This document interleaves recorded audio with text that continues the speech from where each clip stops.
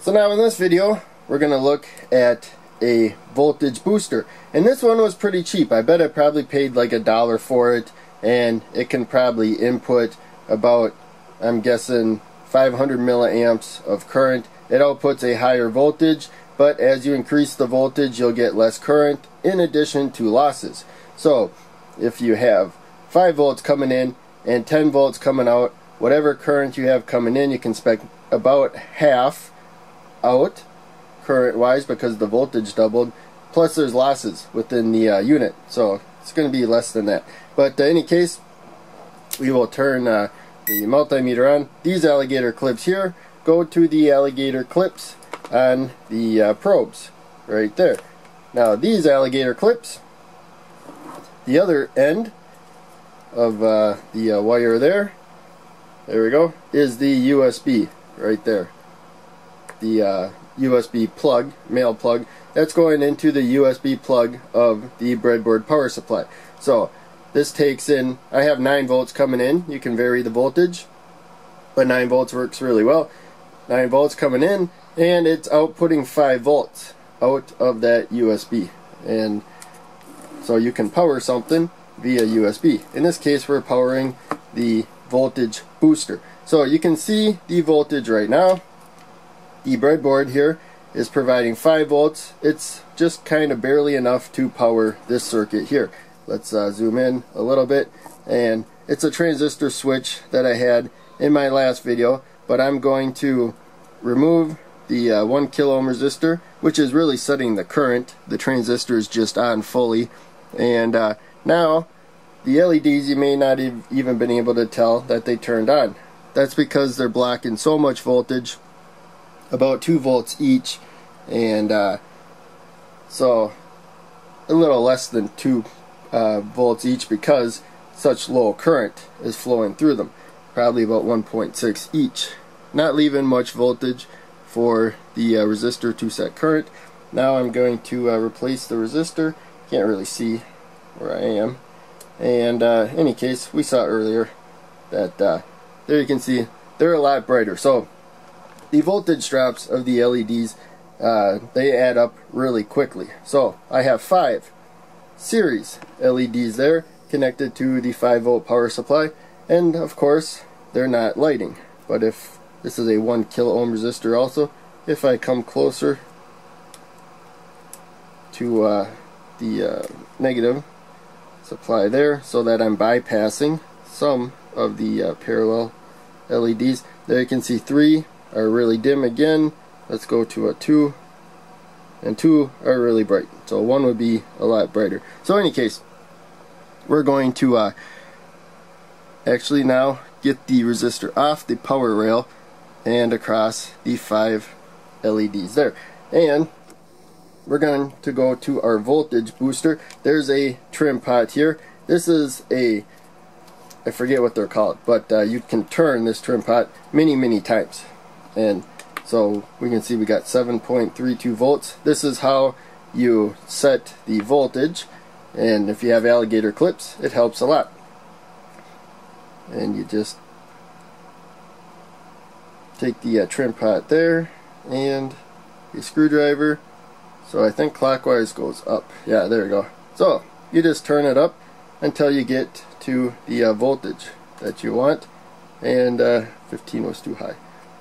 Let's go down a little, and so these are 5 in series. They're going to block about 10 each, and so we can go about 5 volts above that. That should be okay. The rest of the voltage will go across the 1 kilo ohm resistor, which will set, if it's 5 volts above about 10 volts, that 5 volts approximately will be across the resistor. It will set the current to about 5 milliamps of current. So let's unplug this from the meter. So now a lot of these, they have, this one has about 3 pins. Looks like only the 3 pins of the trim pot. We don't need that at the moment. On the bottom there, but still those are short circuit potential points, so that's why I have it on something non-conductive. This is also non-conductive, but it's easy to touch a wire or something, or maybe even the traps underneath there. So I have it on there. But in any case, we set the voltage there, and again I'm going to take alligator clips. These ones, they have they're just jumpers there that I crimped alligator clips onto. So we're going to clip the negative side here, and the black one to the negative side there, so it says out and then a negative dash, and then this one says out with a plus. So they're usually marked pretty well which one's in and out. So that's out there, and then this one is marked in, and it's not going to show up too well. Oh, voltage in, V in, right there. This just says out. So in any case, that's usually marked pretty well. A lot of times with these though, everything else is not terribly marked. So there we go. We got that clip there, and there's jumpers there. So the negative we're going to still keep to the negative side of the power supply, the breadboard power supply. Now the positive, we're going to come up here to where the resistor is. And there you can see the LEDs are lit pretty well, and a little bit better than those right there. And now we come back to the multimeter. So the main thing is we have a 5-volt power supply there, and even with a very cheap voltage booster, this is a low power circuit, and so we can use a cheap voltage booster. But we will turn the power supply on there, and we will see that we have 5 volts at the rail, which it's also 5 volts there. It's harder to measure the USB. We can measure the voltage coming in right here, so let's actually do that. And we will connect to that pad and to this pad, and there you can see we got 5 volts coming in and 15 volts going out.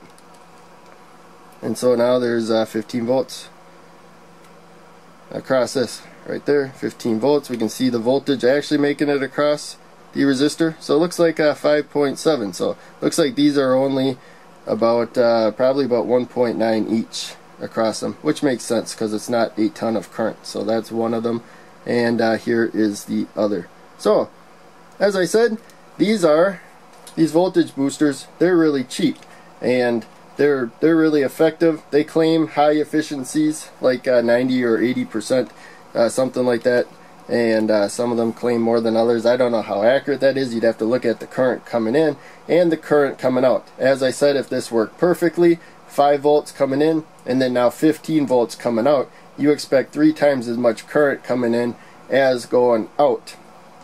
And if it was operating perfectly, and we got to exactly 15 volts going out, and whatever is less than that is loss. That's energy that it takes to actually boost the voltage, which is unavoidable. But as you can see, it's really practical. All I need is this 5-volt power supply, and this one I don't know what it can go up to, probably about 30 volts. The listing, I got it on eBay, and the listing is gone now. I probably bought it a few years ago.